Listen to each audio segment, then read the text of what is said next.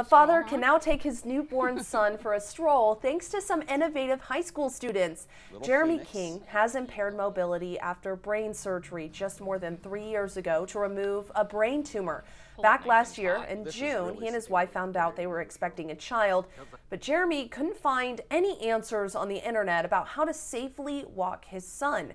His wife works at a school in Potomac, Maryland, and asked the head of the school's Innovation and Technology Lab for some help.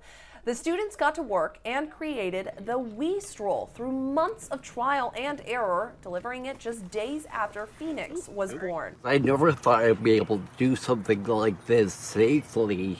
I feel wonderful. I feel ecstatic. The class where they created the Stroll is called Making for Social Good, focused on designing products that have a positive impact on society. They created the design so it can be cheaply and easily replicated by anyone with access to some tools and a little knowledge.